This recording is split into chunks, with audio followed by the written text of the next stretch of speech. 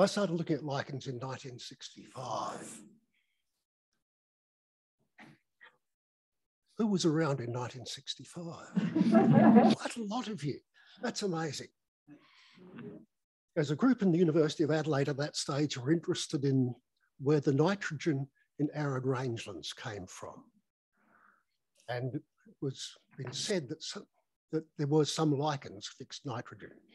And I was given the job of finding them. They were in fact there. They did fix nitrogen. And my first publication was in Nature, where I reported the nitrogen fixation of lichens in arid rangelands. Now, while I was doing this, I got involved with the other lichens. And one of the really amazing things was this little character. Each of those little lumps is perhaps 2-3 centimetres across. It's scattered across the southern Australian deserts, and it drifts up towards Longreach as well. I've even found it in Stanthorpe, or near Stanthorpe. And when it gets wet, not from humidity, but only from liquid water, it unrolls.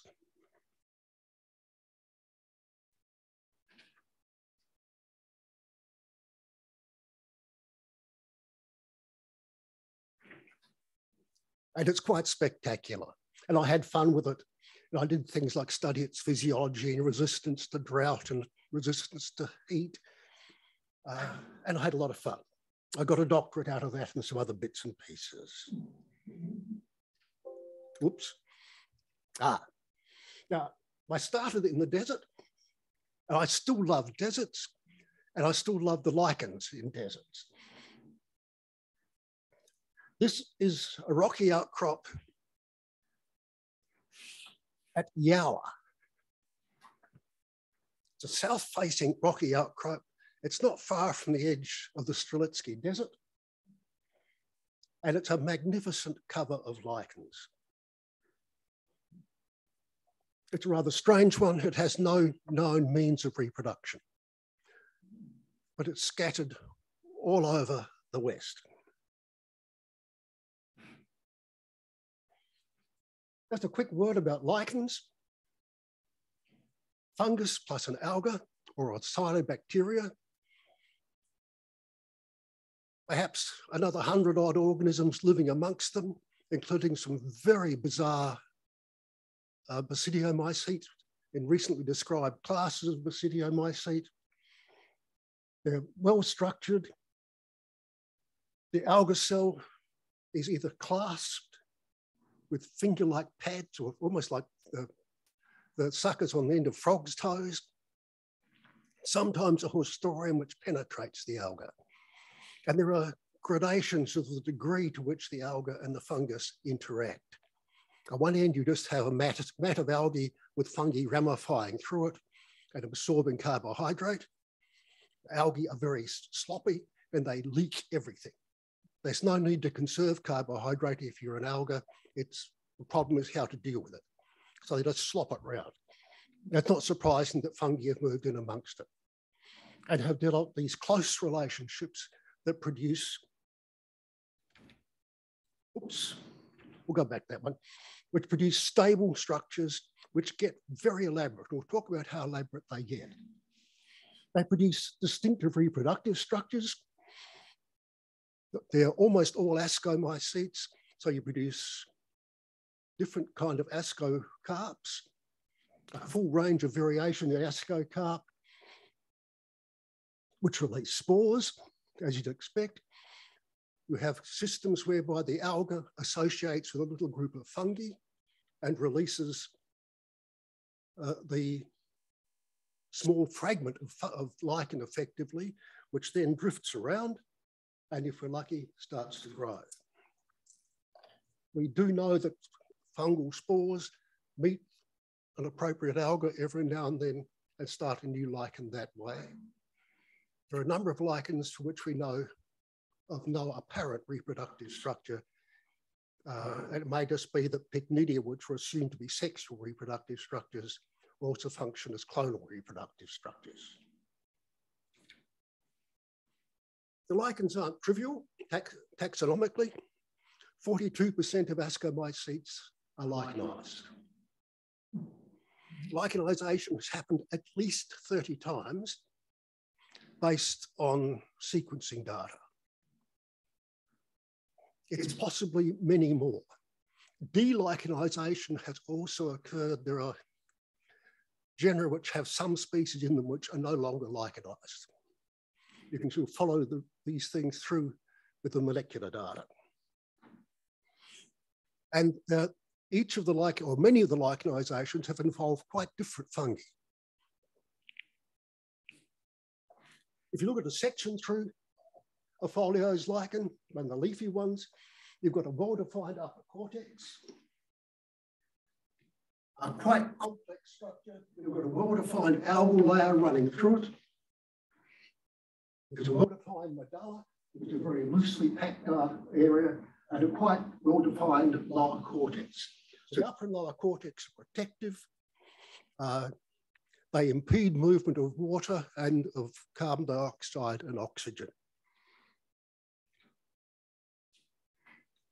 And a significant thing about the lichens is that the upper cortex is often pigmented. The pigment is extracellular. So it's laid down as crystals on the outside of the hypha. So when you collect a lichen, the colour often stays unchanged.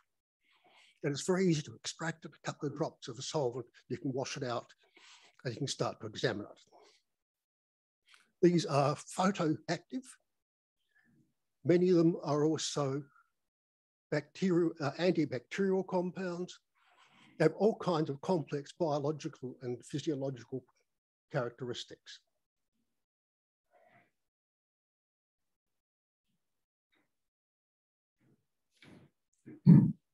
My latest projects have involved coming to grips with the lichens in what I call subtropical Australia.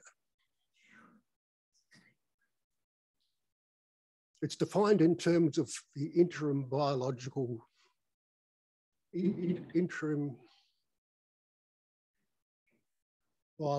regions of Australia. That's a nice patch. To the north of the patch, you're very much into the tropics. To the south of the patch, you're into the Mediterranean type climates. And to the west, you're into the desert. It's a nice group. My last count, there were 1692 species in 306 genera. One of the lovely things about lichens is that they're perennial. They don't vanish with the seasons.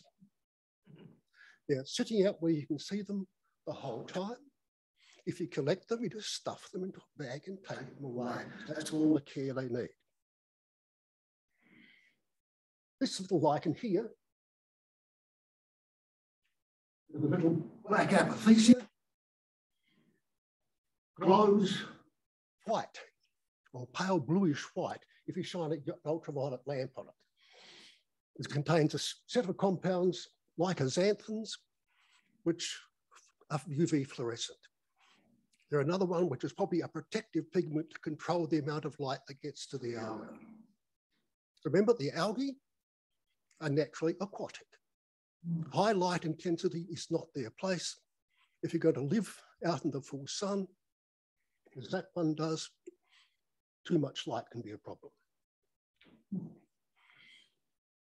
During COVID, I started to put together data about where Australian lichens had been found. And the stunning thing is that the greatest number of lichen collections is the southeast Queensland bioregion. The next greatest is the Southern Highlands. So around Canberra, basically.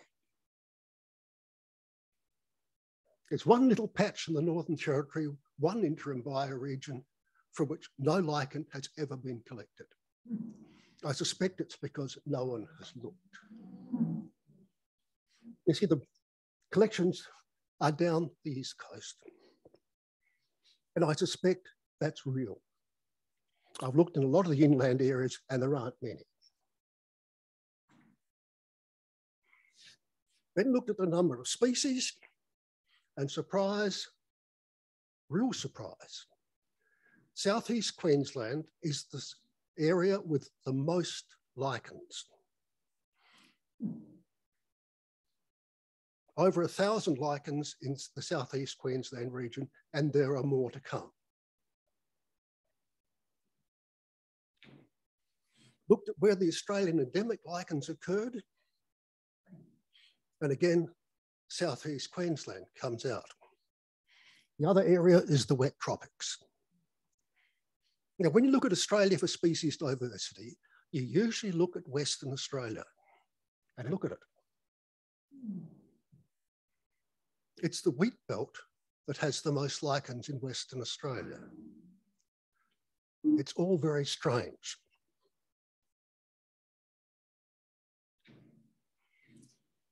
When you look at the number of endemics, 36% of our lichens are endemic. 25% of ferns, 34% of ferns, 25% of bryophytes, 85 to 90% of angiosperms. Fungi we have, other fungi we have not much idea. The big difference between the angiosperms and the cryptogams in biodiversity is something to keep thinking about. Is it real? Or is it just we haven't looked enough yet? I then looked at where Australian endemics occurred with only a restricted range, where they live just within a single bioregion. And there the wet tropics jump out. Something which must live in the wet tropics hasn't got many other places to go to. It's quite an exceptional area. Southeast Queensland pops up again, as does the Sydney Basin. Western Australia doesn't rank very high. Tasmania is underrepresented just because I think the interim bioregions in Tasmania are crazy. I think Tasmania should be either a single bioregion or perhaps two. But if you're doing a national thing in Australia, you can't dispose of Tasmania in just a single region or in two. Tasmania turns out to be quite rich if you divide it into the cool, wet east and the extremely cold and wet southwest. Then you get a different story altogether. Western Australia is again disappointing low. So in subtropical Australia, we have the 1,600 species. That's Australia, 1,692 species, 306 genera, and 74 families. Whoops, no, that's Southeast. Subtropical Australia, yes. 1,692 species, 306 genera, 74 families. In the background, we have a nice Parbotrema. You can see these rather thickened edges. That's a mass of structures called cerida, which are bundles of alga and fungus just loosely associated, which can be splashed or blown away. So they're nice means of vegetative reproduction. Looking at why lichens are around, 4,000 species roughly in Australia, 2,000 species in Queensland, 1,000 in Victoria.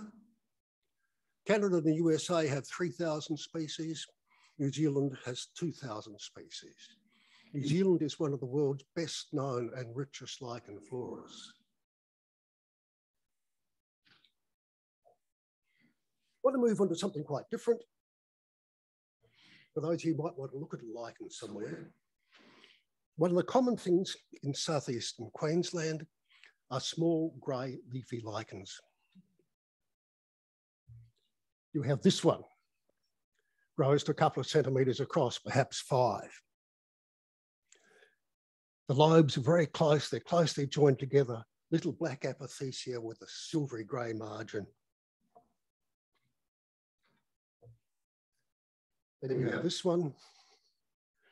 The lobes are distinctly separated from each other, little black apothecia without the silvery march. They're different orders, but they look very like each other. They have different grey pigments. This one has a grey pigment which is ultraviolet. If you shine a UV lamp on it, it's bright gold. Another one. The lobes are again quite distinctive. They're quite separate. You've got these beautiful little lobules around the edge. And you look towards the middle, the lobes have serratia on them again to make reproduction. If we're going to look at a palm trunk, this is all on the one palm trunk in Botanic Gardens. You'll find 10 or so species which look rather like these. You need to look at them carefully and start to sort them out. With a bit of care, you can learn to separate them. This is something also on the same palm trunk of the Botanic Gardens. You can see the little one, the small back apothecia there. You can scale. These are up to 2 centimetres across in the lobes. And they have a different reproductive structure. They're little well-developed knobs, which we presume get broken off in rain and washed around the tree trunk, and they reproduce. So size, colour, method of reproduction are the sorts of things we start to look for. There are 10 lichen genera account for 30% of all of Australian lichens.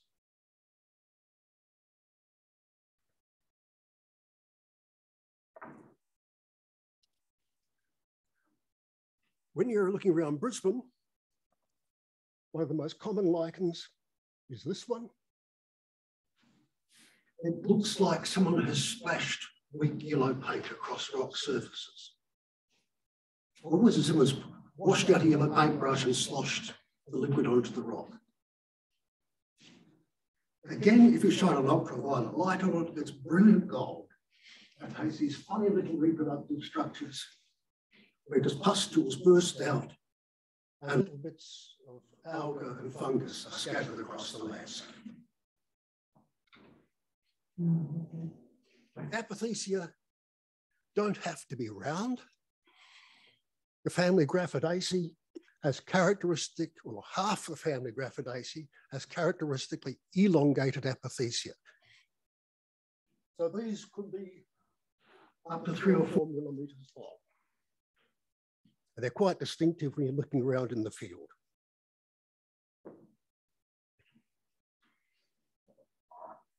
One of our most enigmatic lichens is this one. It's all sorts of places. If you get a tree with a smooth bark in southeast Queensland, this is on it. My guess is it's Arthrothelium, but I've never seen it with any reproductive bodies on it to tell. It must have them. Otherwise, it wouldn't be growing on this tree in South Bank. Every one of these fig trees in South Bank has it. It's rather fun to think that each of these bags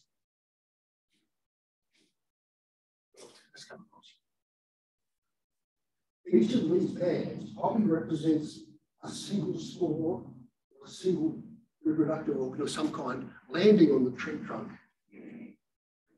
And the rate of growth is indicated by the vertical growth and expansion of the tree trunk is taken up in the horizontal growth. As the tree trunk stretches, the lichen stretches with it and fills in the gaps.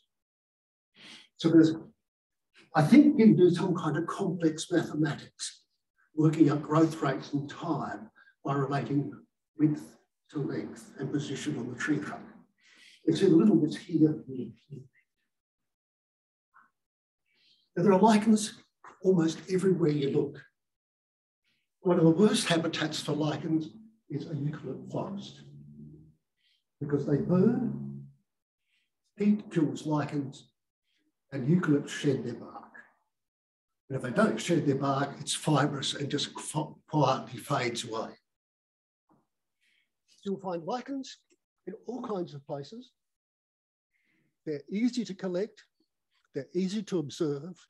The systematics is basically set out for us now. That's what I bring up just here near the end. One of our recent taxonomic delights. The genus Caloplaca is worldwide, or was worldwide. This is in Banff, in Rockies. This is Caloplaca out near Broken Hill. It was a very large genus, many hundreds of species, and nobody could find any way of breaking it up until the molecular people got to it. They have now turned it, the last count, into at least 68, perhaps more, probably more genera. And they're scattered through 3 or perhaps 4 subfamilies. And my feeling is they're all good. We're looking at a diversification perhaps 40 million years ago. As continents drifted, you then had diversification over a very long time within continents and then subsequent movement. So we now have a nightmare patch of series of diversifications taken in isolated places over a very long time. The only way you can separate the genera in some cases is by sequencing. So the genera are described in terms of sequences. So the difference between one genus and another is the little letters. But if you take the information, you can still produce a key to all the things that look like this. There's still this big group. You can't separate the subfamilies one from another. Often you can't separate genera one from another. It has to all be done on the basis of which species you're looking at and what unique characters they each have. We have this marvelous new batch of genera. There's a genus my old friend Rex Wilson. There's a genus my friend Jack Elix. In fact, there's a genus Jack Elixia, which has the species Elixia in it. There's a genus Elixia, which has the species Jack Elixia in it. It's when you have to find 68 new genera, it's hard to find names, especially when they have so few attributes to go by. But every permutation and combination seems to exist. Just in case you might think that all Caloplacas are yellow, there's some that aren't. They have lost the yellow pigmentation which was there from the beginning when the genus or the whole family started to segregate. It had a yellow pigment. There's some now which have evolved and no longer do have the yellow pigment. So there's every variation. Yellow pigment or not, Alice lobules. Yellow pigment or not in the margin of the apothecium.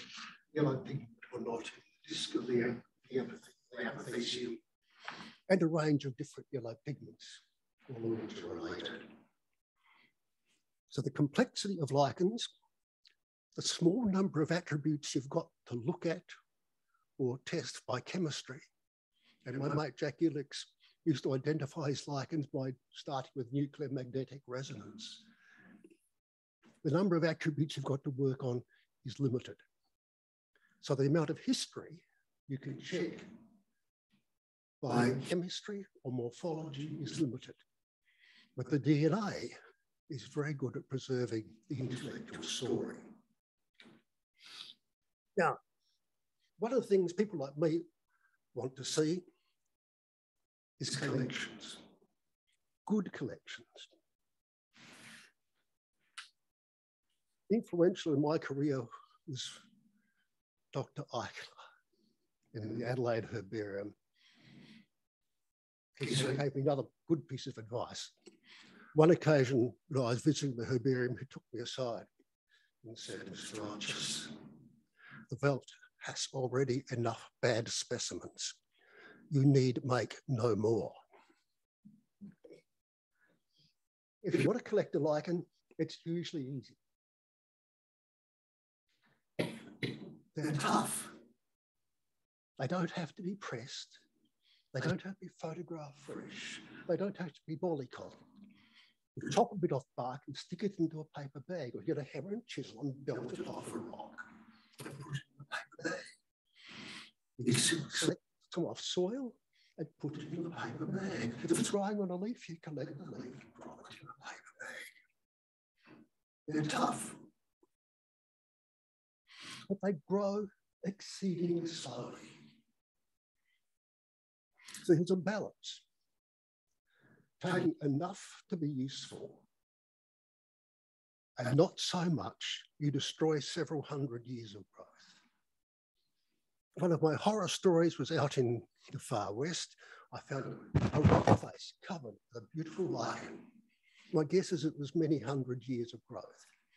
So I sized up very carefully and got my hammer and chisel and went tap, take off a bit of sticky out. And the whole rock face just crumbled to dust. You can stand there and think, oh my God, what have I done? You think, oh, hundreds of years of growth. Just tap. You hope a little piece, perhaps that size would break off. So I took an adequate sample. I didn't quite shed a tear. I kept the data, made a good record of where it was and what the vegetation around it was. So we need that, collect good location data. If you make notes about the vegetation, do. You don't have to notice colour. Just put it in a bag and carefully hold it down and bring it back. Make sure it's a big enough sample to be useful. But don't destroy 100 years of growth needlessly. I studied lichens growing on rainforest leaves. I thought, okay, they're growing on leaves. So if I watch them for 3 years, I should be able to see their whole life cycle. How long does a leaf live? Any guesses? 1 year? Well, the half-life of the leaves I studied in the rainforest at Mount Glorious was 13.4 years. So I sat up there every 3 months in the rainforest. Even in the summer, you needed a jacket on, otherwise you froze. And I observed the lichens on every leaf of some shrubs. And a mathematician got onto it with me. And from my 3 years study, we worked out the average life of a leaf. Half the leaves will have lived 13 years. A quarter of them, 26 years. An eighth of them, 52 years. And when you looked, you had these elderly leaves with their petioles deeply embedded in the wood of the shrub. That we've misunderstood what's happening in rainforests. It took 3 years for a lichen the size of a pinhead to appear on a leaf. And you ask then, how old is a lichen that's 15 millimetres across on a rainforest shrub? These are strange beasties. They're strange as far as being ascomycetes. There's a huge diversity of them from strange groups. But they're fun. I really have come to enjoy them. From my first start in the South Australian deserts, when I was a skinny kid, you know, I only weighed 70 kilograms. And my beard wasn't grey. And I didn't mind rolling a sleeping bag down on the ground of the desert and just going to sleep on it and waking up with frost all over me. I just wouldn't do that sort of thing anymore. But I'm hoping that the sort of work that's happened in the last, what is it, 1965 to now, 50, oh, Frankish, 50-something years. We've seen big turnaround what we know about Australian lichens. We know enough now to build stories about where they are and what happens with them. So thank you for listening. If some of you might even think one day about collecting a lichen, especially if you're in the north, our collections from North Queensland are inadequate. Our questions from South Queensland are also inadequate, but the north, you wouldn't believe how poor our collections from the Mackay area are. If you're there and you think you can collect some lichens, collect nice ones, good data, and bring them back to the herbarium, please. Thank you, guys. If you want to ask me anything, go ahead.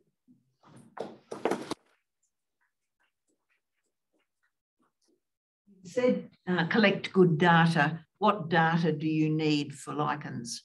Location. The substrate, what are they growing on? Usually it's self-evident, but sometimes it's not. If you can give us aspect, that can be useful.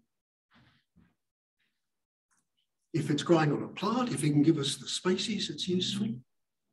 It's nice to have. But it helps other people understand and look for where it might be. But it's basically fairly simple. There's not the sort of pernickety stuff you need with basidiomycete for fruiting bodies, because these are resilient. Yeah. Thank you. A question from Sophia Volanek online. She said, how large is an adequate sized fish? For some lichens, the biggest you'll ever find them is the size of my little fingernail. And that's a large one. If it's a big lichen, think about the size of your palm. Every now and then you may want to take something bigger. If you've got a lichen which has lobes 2.5, 3, 4 centimetres across, you're going to have to take something bigger to get an idea of what it's like. Yeah, how long is a piece of string? Look at the lichen, try and get enough to represent what you're looking at. By and large, it's, what's that? 10 centimetres across will do the job. So unless, if the whole lichen is very big, just a section of it will give what's needed. If it's very tiny, often you'll only find you've got it where you're looking under a dissecting microscope, looking at a piece of bark or a twig, and then you'll find it's there amongst it. Penelope Sheridan is asking, she's in North Queensland. Can she send you a picture of specimens and you let her know if they would be useful to collect? Do you need that feedback before you collect? Or no. Pictures are almost useless. Yeah. So just collect? Just collect. Just collect. Are our collection permits, do they include lichens, or do you have? Yes. They do. Because of the composite nature of lichens, they include fungi. They are fungi. Excellent.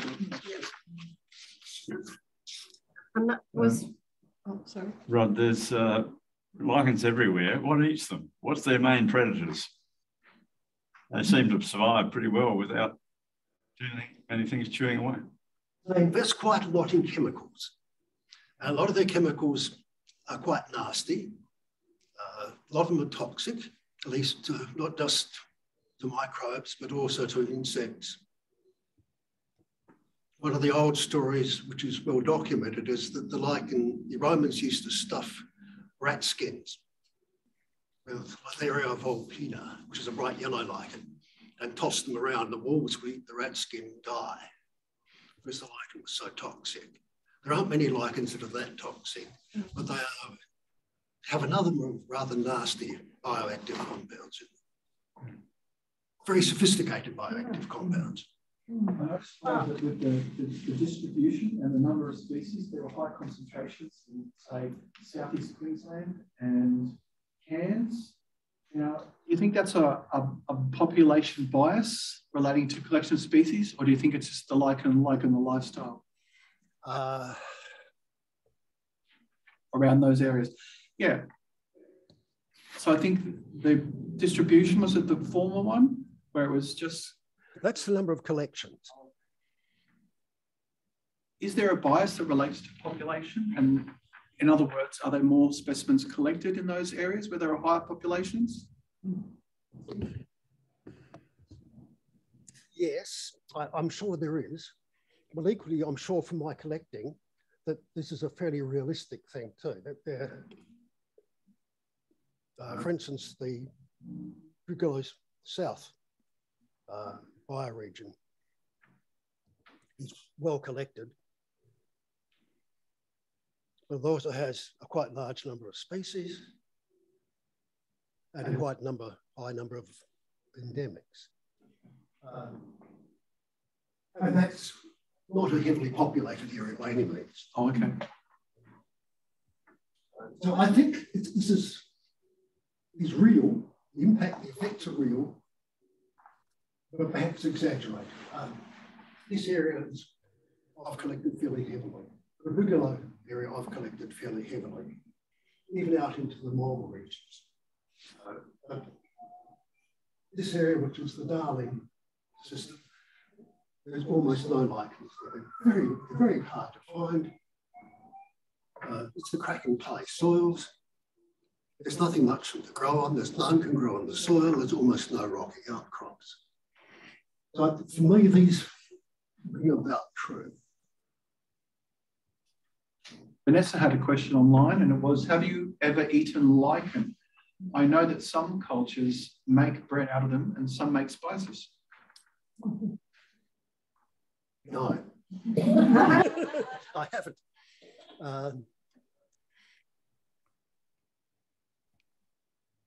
They are used in some cultures. In inland areas of China, they used to make soups. I think they make a fairly bitter soup. I guess there you're dealing with the mucuses from the fungi, and probably also around the algae as well. You're pulling out some carbohydrate thickness. Are there some used for medicinal purposes, you know, like penicillin, some fungi origin? Is there anything? There's a number of antibiotics. They're all weak antibiotics, but their chemistry is one of the things that organic chemist products are really very interested in, because it reveals whole classes of compounds that are not known to anyone else. Lots of complex cyclic structures. Yeah, one dentist made teachers and things like that. It's a weak antibiotic. Fran and I spent 2-3 months stints on Glue-Pot Station in the Mallee in South Australia, and the whole area was covered with lichens. On the soil.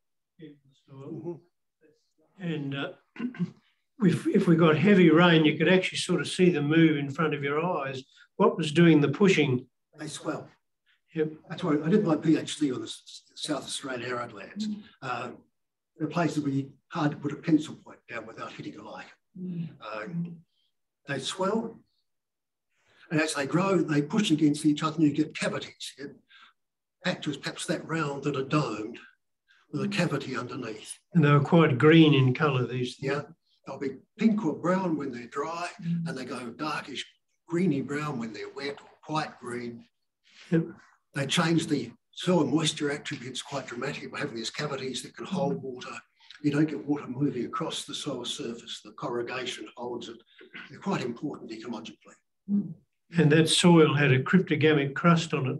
Would that cryptogamic crust have minute lichens embedded in it? Well, the whole soil crust in some cases is lichens. Yeah. About 40-something species. And they can, some of them fix nitrogen, very big variety of things. So they're ecologically important in managing water infiltration, managing soil erosion by wind, changing the nature of the seed bed. So one of the pictures you had was multiple lichens on the same tree or log. Yes. Do they often live complementary, or do they also compete and fight for real estate? They compete. They grow one over the other. Some will grow up against each other, and you see a reaction zone where they meet. You get well-developed black lines where they end. That's individuals of the same species will show the same reaction as other species. The front line. Yes. They seem to be quite territorial. And sorry, one more question. In terms of DNA testing, do you look at the same region as you do with typical fungi like ITS 1 to 4, or has its own regions? Or? I don't know. I haven't paid any attention to it. I like to hear what the molecular people tell me, and I believe. Yeah, I believe. Penelope has another question online, and it's: are some lichens showing resilience to climate change, or the reverse? Do we have observable data here? I don't think we know. My guess is they will mostly be quite sensitive. They're very slow growing. They're often very selective. But there are some strange things. We know that in some lichens at least, the strain of alga which lives in the margin of the lichen thallus, with a newly growing area, is not the same as the strain that lives in the middle. And the strain of alga in a lichen growing in a shady place is not quite the same as a strain growing in a sunny place. So there's the slow response times. There's this enormous subtlety in the relationship between the fungus and the alga, which is a fairly new discovery. We know the balance between the fungus and the alga is very delicate. You can only grow a lichen under conditions where neither the fungus nor the alga can survive. It depends on the tension between the two to keep them both under control. So you've got a balance. What happens with climate change? Who knows? Very few people have studied these things. I did back in the 60s, but the lichen I studied turned out to be extremely sensitive to heat when wet. Didn't mind 70 degrees Celsius for half an hour if it was air dry, but it collapsed with 30 degrees Celsius for half an hour if it was wet. It was a desert lichen. So you have these complexities and interactions that just haven't been looked at in half a century. Bizarre creatures. I think you mentioned the 4 keys. So is there a set of keys that are locatable to help you get? I know there's complexity there, but are there some keys? Yes, I've written them. So they're patchy at the moment. We're working over them and using them to detect errors. There are multiple errors. I've been working on them for 30 years. So there's accumulated errors, the corrections which haven't been carried all the way through. There's new information which hasn't been adequately incorporated. But they help, much better than my memory. So,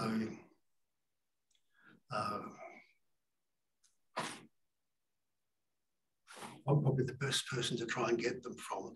They're probably online somewhere. Actually, Vanessa would know where they are online. I don't.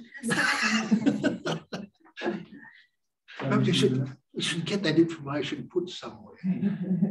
Maybe up on our web page. Yes. Thanks, Vanessa. Thank you, Rod. Any more questions?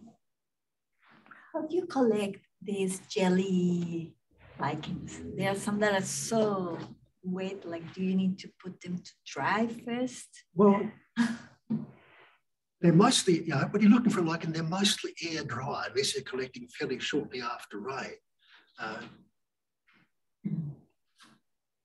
If you collect them wet, you just stuff them in a paper bag and let them dry. they'll be right. Don't let them stay wet. They have to dry. If you leave them wet, they will, fungi will attack them. They'll go mouldy, which is terrible. So sad. And the fungi strike back. So collect them, let them dry, and they'll be fine. This is slightly unrelated, but I work in archaeology, and is there much work on age of growth of lichens tying to dating rock art and other artifacts? Do you know much of the? There has been some done. Certainly in Western Europe, it's been done.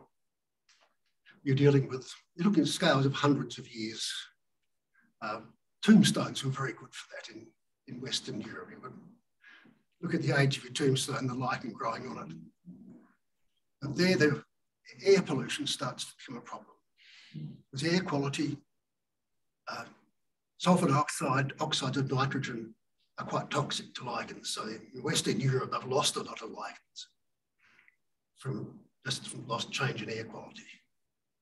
But yeah, it has been done. Cool. That's what the rate of growth is compared to the conditions that it's in. Think of millimetres a year. Yeah. Rate Matter of the increase. Perhaps a fast one, 5 millimetres, and a slow one, 1/10 of a millimetre. And if it's more wet some years, will they grow faster? If it's more dry, we don't know. I don't think anybody knows. Yeah. They integrate over long times. Yeah. There are some who are reported to be thousands of years old. Just by studies of current growth rates and integrating over the time of ages of buildings and things like that. You mentioned the use of a UV light, which I guess might help to a level of identification, but once you've taken the collection off the tree or the rock, does that still work, or does it lose its, whatever it's called, in there? No, the dry specimen can be used for anything except sequencing. Tropical lichens, cool temperate lichens can be sequenced when they're 100 years old. Tropical lichens often can't be sequenced when they're a month old, the collections. You have to have quite fresh ones sometimes to do it. But for some reason, cool temperate lichens maintain their DNA sequencing well for a very long time.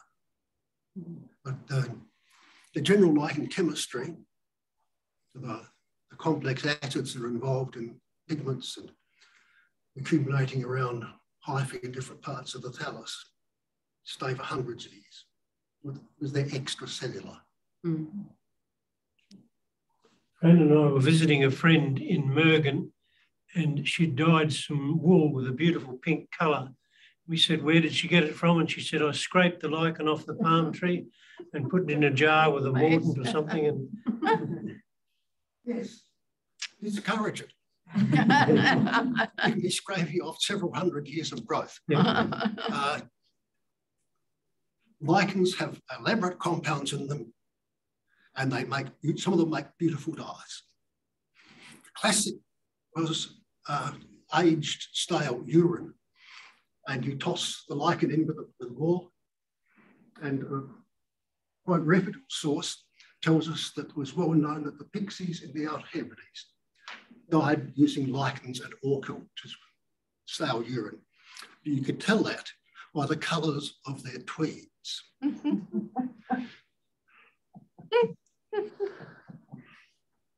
But these lichen dyes have been used for a very long time. We'd have to discourage it now. If we had a very small population in a place like the Hebrides, it wasn't really a problem. And in a climate like the Hebrides, but in our part of the world where lichen growth is incredibly slow, you have to avoid it. Just, we always tend to prescribe human values to things. And I guess trying to get my head around the concept of lichen has always been a difficult one, because I think of the fungus as like building the house and the alga inside as being, now I hate to say it, Is it mutualism? Is it like a marriage, a happy marriage, or is it enslavement? I know that the fungus controls the amount of light that the algae, and are these human values prescribable to this scenario? Who's in control? What's going on here? It's a balance. But if you go to the rainforest, you'll find a lichen hanging from a tree beyond 2 meters. Neither the alga nor the fungus can live alone just there. Together, they make habitats which weren't previously available. So they are both advantaged. A fungus can't grow 50 centimetres below a branch, nor can an alga. But together, they do. Fungus can't grow on a rocky surface in the desert, and an alga can't grow there. But put them together, and they occupy a habitat available to neither. And it appears that if either one can grow alone, you can't have a lichen. It has to be a place suitable to neither. Thank you. So just one more question. What parallels do you draw to, say, coral when we're talking about different type of alga? Very close. There are a lot of analogies, except the alga cells aren't intracellular. The fungus clasps the alga, or in some groups has a hostorium which penetrates the alga, but they can't be separated. So there's no way of ejecting the alga. But there are close parallels in the terms of the nutrition. There are different ways of dealing with stress. Thanks. Is there a wide diversity of algal species or genera that coexist with or live with the fungus in the lichen? Molecular studies have shown there's much more diversity in the algae than we ever thought.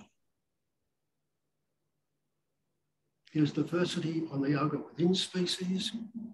There's diversity in the alga inside a single lichen.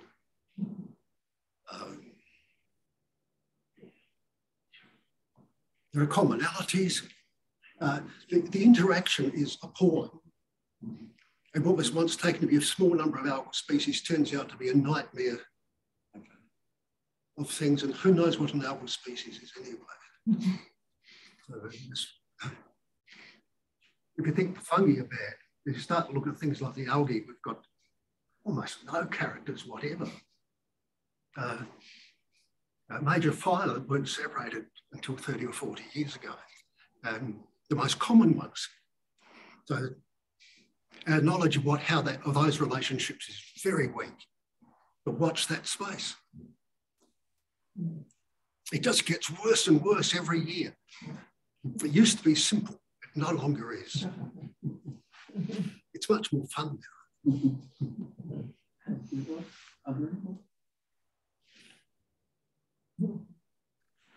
How many young lichenologists are there in Australia?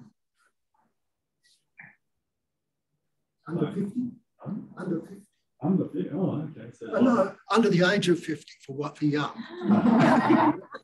I'm talking about the 20, people, doing PhD on lichen, for example, these days, No.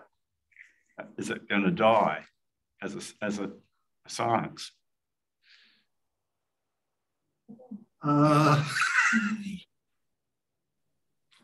It keeps oops, I have to be very careful how I say this, don't I? Because Vanessa's listening. It keeps accumulating old fogies.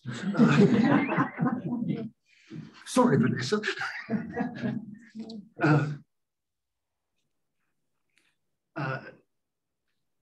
People pick up an interest. There's been very few people who have managed to make a career out of lichens in Australia. I had half a career out of it. Jackie Licks in ANU made half a career out of it, he was professor of bioproducts. Rex Filson in Melbourne started out as a carpenter on a karting expedition and came back with the lichens. They kept him to look after them. So There's a woman in Canberra with CSIRO who's looking at molecular things to do with lichens and other organisms. So Cecile is busy with those. The answer is there aren't any new ones. There are a number of people with an interest of significant age who are picking it up. There have to be some problem which needs lichens to be looked at. Arid lands could be one of them. I've got another question from Penelope. She's asking, have we ever engineered lichens? I think she means put them together, put those yes, together. They have been grown. Some of them can be grown quite predictably now. They are still fairly difficult. Okay, so someone's grabbed an algae and grabbed the fungus and put them together and created a lichen. No, they've separated a fungus and an alga. Oh, okay. Grown them separately in culture and put them back together. Okay. Oh, okay. It's easy to separate them. All right. But getting them to function again together is rather difficult. Wow. It may be because the conditions which are necessary for them to enter a symbiosis are not good conditions for either of them to live. So you maybe look at this interaction of conditions so bad that you're going to die if you don't. And if you misjudge it, you'll die anyway.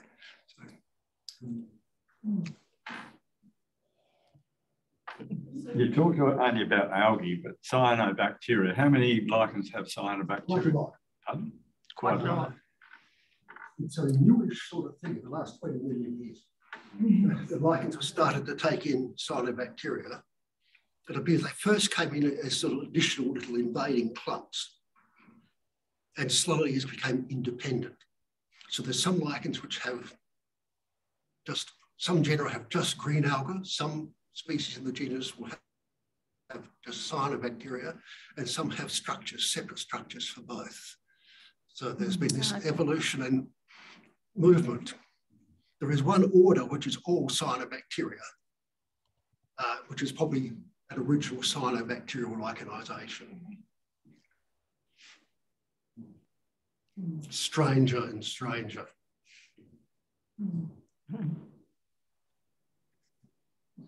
Thank you, Rod. Thank you, folks.